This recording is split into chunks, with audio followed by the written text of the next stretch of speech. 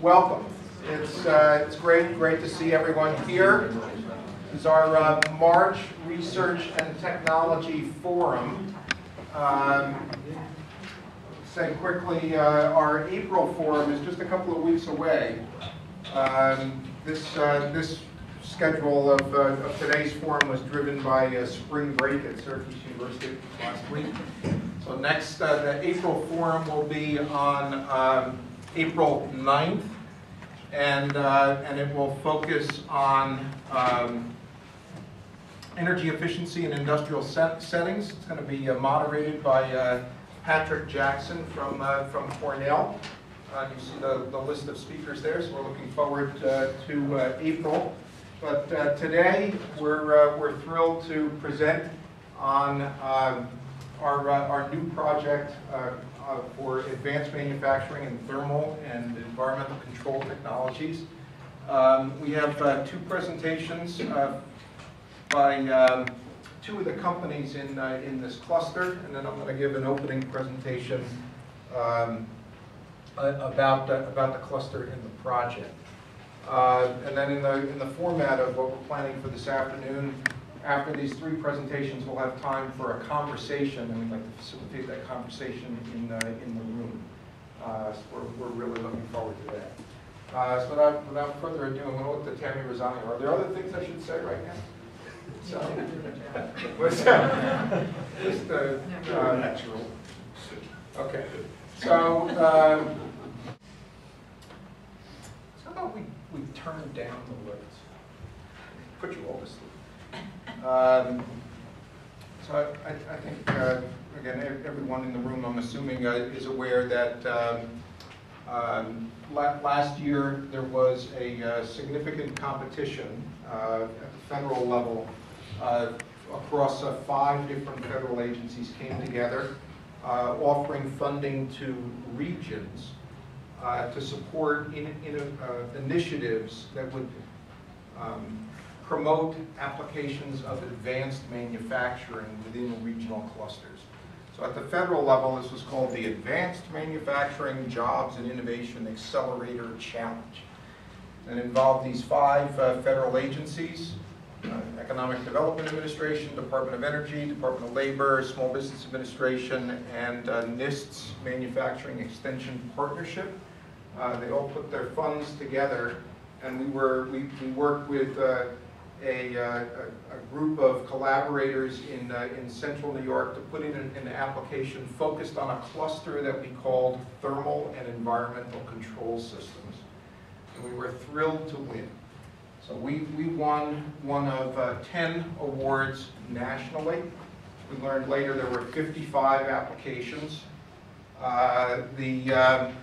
And this is actually a significant project nationally. It's viewed as a precursor for an initiative that President Obama announced in the State of the Union address about a $1 billion federal investment in manufacturing innovation. So this is like a prototype of the forthcoming federal initiative. 10 projects across the country. There are 2 in New York, 2 in Pennsylvania, 1 in Michigan, Tennessee, Oklahoma, Arizona, California. There's 1 right at the crossing the border at Washington and Oregon. Each of these projects, again, is focused on investing in a regional cluster. This is an idea that the Obama administration has embraced for economic development, that companies of similar type that share services and a variety of other needs often are observed to cluster in geographic regions. Think of Silicon Valley and Route 128 around Boston and Research Triangle Park as examples of clusters. So at the federal level, there's the idea that if federal agencies can come together to make investments that promote this activity of clusters, it'd be a good thing for the country. So they do that by aligning resources from multiple agencies. This specific program is intended to accelerate innovations into manufacturing companies. And of course, the idea is to create and retain jobs. and then further to strengthen the U.S. position in emerging areas of advanced manufacturing. And we're one of 10. Quickly, other clusters. The other one in New York is in the Rochester area, and it focuses on optics. In Pennsylvania, there's a cluster in the Philadelphia area that's targeting transportation. And in the Pittsburgh area, it's targeting metals and electrical equipment. In Michigan, it's contract manufacturing. In Tennessee, around Oak Ridge National Lab, there's an initiative that focuses on rapid prototyping. In Oklahoma, it's oil and gas. In Arizona, in southern Arizona, it's aerospace and defense. In California, it's biomedical devices. And in Washington and Oregon, it's advanced materials. So our cluster focuses, first let's ask the question, so what's a cluster? The word cluster is used in various places in a derogatory way. So why would the federal government want to promote a cluster? So the idea of a regional cluster, of course, there's a definition. So the definition in the notice of the federal funding opportunity is industry clusters are networks of interconnected firms and supporting institutions that accelerate innovation, business formation, and job creation. So again, you think about the clusters, Silicon Valley and other places, you see a cluster of firms, and they seem to feed off one another and promote the development of innovation and new businesses and job creation. So then further, there's a statement that if you look at how clusters develop, and academics study this, they say clusters emerge as a result of private enterprises taking advantage of a region's assets and strengths in the business environment. So clusters emerge as a result of private enterprises. So the private enterprises are on this side of the room.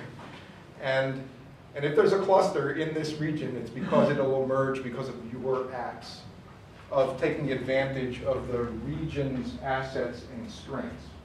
So then there's a comma here, and this goes on to say that these clusters are often supported by intermediaries and other institutions that help provide information and networks such as economic development organizations, workforce development boards, business incubators or accelerators, members of chambers of commerce, and university-based consortia. That's the group on this side of the room. So if a cluster is going to emerge in central New York, it'll be because we have these companies that are working together to take advantage of the assets. And we have a team that has federal support for the next 3 years to help a cluster emerge. So our job is to make a wedding, so we have like the bride side and the groom side here, that we see this great opportunity for the region to use the resources that we've secured through this grant, such that years from now, together, we'll look back and say, that was a great thing that we did, that it catalyzed growth in the companies in the region.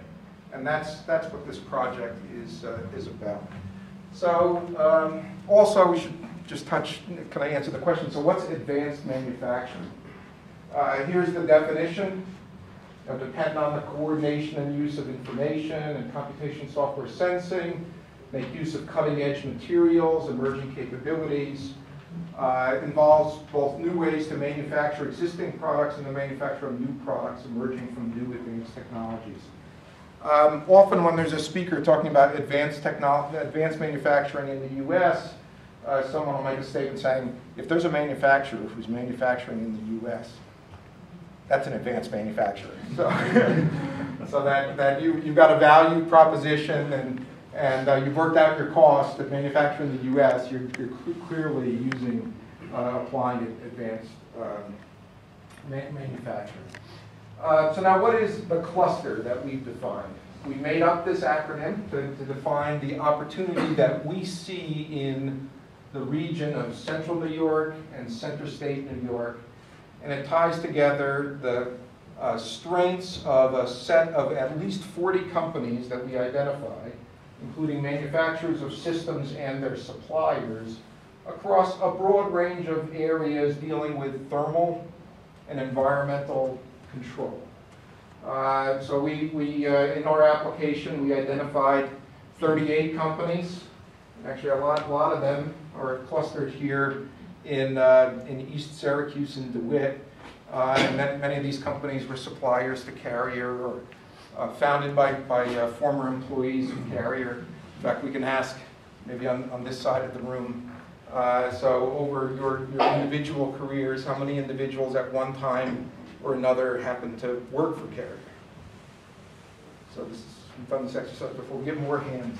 But so that's good. So that the region attracts a workforce in these across these areas. So now I'll talk again. You know, I have to folks in industry. This is how we view the cluster of companies locally. So the first question is: so what are the products that the companies or their suppliers are making, and to what markets are they going? So markets include power generation, building HVAC for both residential and commercial buildings, specialty HVAC, heating and cooling and power generation for data centers, refrigeration, manufacturing process cooling, cryogenic refrigeration, manufacturing process heating, pharmaceutical processing, food and dairy processing, potable water supply, wastewater treatment. So those are the applications that the companies in the region are, those are the markets that they are targeting and the applications that the systems are meeting. So then if we think about these systems, we can think of as systems and the elemental component technologies and then the components that go into the technologies, and then further kind of bring order to the array of companies that we have in the region. I'm gonna make a little diagram here and say things that are hot go on the top and things that are cold go on the bottom, and things that deal with liquids go on the left and things that deal with gases go on the right. So what are the systems that we know that we have manufacturers in the region that are targeting? So there's building HVAC systems, and those systems include fans and air terminals and air filters and compressors and tubing and filter media and controls and sensors and network devices. So we have all those companies in the region. Further, if you have all those products, you can use those products for other applications. A floral display, wine cellars, refrigeration, cryogenic refrigeration. Let's go the other way. So we can make, there are companies that make furnaces, boilers. We need pumps, pump impellers. If you can make pump impellers, you can make turbine blades. And we have companies that do that, gaskets, tubing, mineral oil heater, emission scrubbers, reactors, water purification, wastewater treatment, liquid filters. That's the array of companies that we have in Central New York. So then in the room, I think we have, so I know we have ECR International. We have Bitzer Scroll. We're going to have presentations of introduction from Bitzer Scroll and ECR International. We have New Climate. Jim Miller has just come in. This is like right at the right moment from New Climate, Healthway, a guy from Healthway. Clark Air Systems. Clark Air Systems, air filtration. Air Innovations. Specialty HVAC. Cryomec, Rich Dowsman, the coolest guy in town. Will liquefy your helium. Anoran makes wireless devices for communication and specifically targeting applications in building systems as a niche market for Anoran's expertise. Falk Precision makes specialty parts for these customers, including others. Thermalrise, innovative heat exchanger for HVAC applications. Actually, you know Jim Miller? You guys got to talk. This is why we're going to do this, actually. This is what a cluster is. Fulton. Jim Pettiford, Mark Hilton from Fulton. Feldmeyer. Feldmeyer in the room? Feldmeyer was going to come. So, are there any other companies I haven't yet named? So we go backward. So there's 11 companies. It's like a quarter of the cluster is in the room. And we're thrilled that you're here, actually, for us to have the conversation about what our intentions are for supporting your development and growth. That's what actually this side of the room wants to assist with. But let's go further. So who isn't here? So Feldmeyer was going to come, and it hasn't yet arrived.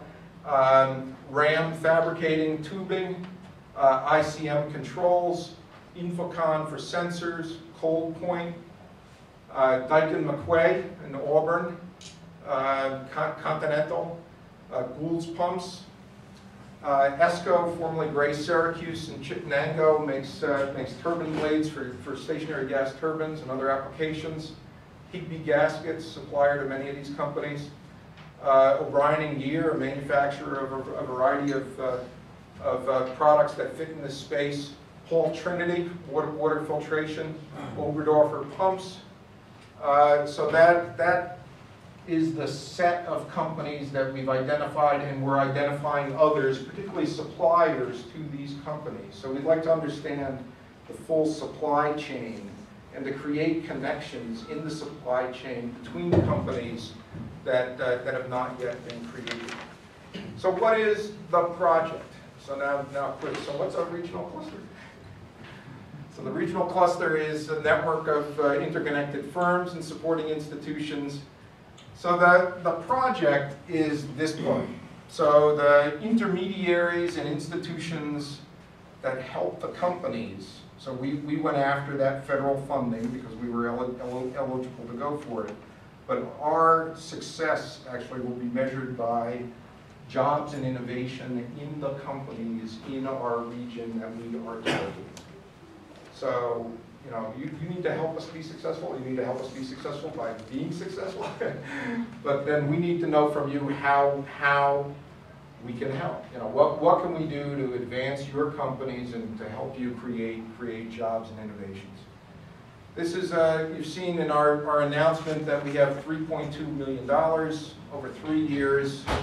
There's a lot of detail on this slide. I'm going to just say quickly, these are the 7 entities that came together to file the application. So Syracuse University and Syracuse Center of Excellence, Center State CEO, MACNY, NYSTAR, the state office that is the New York State's NIST-funded manufacturing extension partnership, and then NYSTAR funds across the state 10 different regional technology development organizations, including the Central New York TDO, which actually is essentially the face of NYSTAR in our region, SUNY ESF, and OCC, and in addition we had commitments of matching funds from NYSERDA and ESD.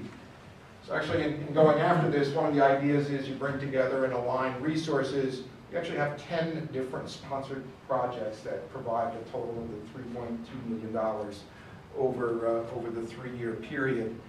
What we hope will present to the companies is a single interface, and you won't need to understand what we need to understand about keeping track of the sources of the funds and how they're used. The main thing we've done is we've gone out, we've won 5 separate federal awards totaling $1.9 million, and we've brought in other resources from state and private resources totaling $1.3 million to put together a project that has resources of $3.2 million over 3 years. So what are our project activities? We're envisioning, and this is one of our first moments of a reality check to have a conversation with companies. And what we wrote in our application was we would do 5 main things. Cluster development. So our sense is the companies don't see themselves as a cluster right now, so we have to develop the cluster. Innovation acceleration, so helping companies get at resources for either improved products or new products. Accelerating exports. The region has an initiative underway to double exports from the region over 5 years. We've positioned this project to be part of that initiative. So where we can help companies in this cluster double your exports or start exporting if you're not exporting, that's part of our project.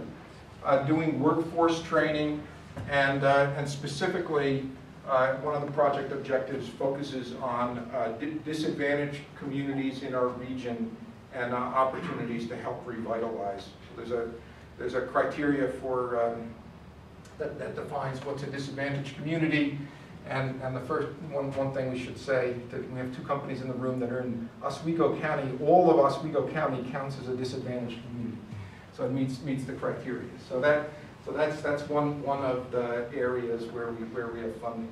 In cluster development, we are focused on strengthening regional networks, assisting in developing targeted collaborations and joint ventures among local companies, and then marketing the region to others outside, including where it would strengthen the cluster, going after companies to come into the region and locate in the region. And for that, I'd ask to all the companies, are there customers that you have, particularly customers, if you have customers that are located outside the U.S. that might be looking to establish a presence in the U.S., if you can help us identify companies that would be beneficial to your company to have located nearby, that would be something that we would welcome the opportunity to work on. And in innovation acceleration, the Central New York TDO has a well-established program of services to support companies in the process of engineering innovations, and we also have support through the Department of Energy for targeted R&D projects, and we look to engage local companies in helping us define the priorities for those projects. So finally, we're going to ask, when we get to the discussion phase of our session this afternoon, we really want to know from the companies, what are the services that are of most interest to your firm? So I've just talked about the services that we intend to provide. If we miss the mark, if there's something that you need that's not on that list, we need, this would be a great time for you to let us know. And if we hit the mark, we welcome that feedback too. So really the question to the companies is, what's your critical need right now? From the intermediaries and the service providers, what are those areas that would be of greatest value to your firm? And then the second question is, what value do you believe a strong cluster can offer to the manufacturers here in Central New York? So just as, those will be the questions that I'm going to ask you to think about as we hear two presentations now. So before we get to the presentations, why don't I just open the floor just quickly. Are there any questions that you would want to raise about the project or what we're going to do this afternoon? So with that, hearing none, we'll get on to the presentations. So I'm pleased so I'll say, first of all, these are the first, we've identified 40-some companies in the region that we view as being in the cluster. At our October symposium, we had a session where we asked 3 companies to give presentations, 3 companies that are in the cluster, and actually we were announced that we were getting this award a week before our symposium, so we had already lined that up. So in our symposium, we had Fulton and New Climate and Cryonic actually gave presentations. So Jim Pettiford and Rich Dalsman, actually my recollection is it was John DeMillo, Ed Campagna. So Ed Campagna gave the presentation. So we had 3 prototype presentations, and so now I'm grateful that Jim Cullen and Joe Lang. You knew you were going to get I that knew wrong. I was going to get it wrong. It's Joe Langlois. Langlois. I just was like queuing myself up for failure. We've asked Jim and Joe to give presentations on their companies, to introduce their companies really to the other companies and also to the team here. I've given them an outline of what I'd like them to address. And ideally, these would be like templates of presentations that everybody in the room would give. And that this is part of building the cluster. It's like we get to know the companies, what their products are, what their markets are, what their R&D opportunities are, and that information shared helps us build the cluster. In fact, I'll go out on an unscripted limb here and say, we'll take volunteers for another round of this that will deliver. Now we have to decide the frequency. If we have the capacity to do this once a month or at whatever frequency, we'd like to tee up, three more presentations for, a date that we'll pick in April, and then three more and three more. So in that way, we can all share and understand the capabilities in the region.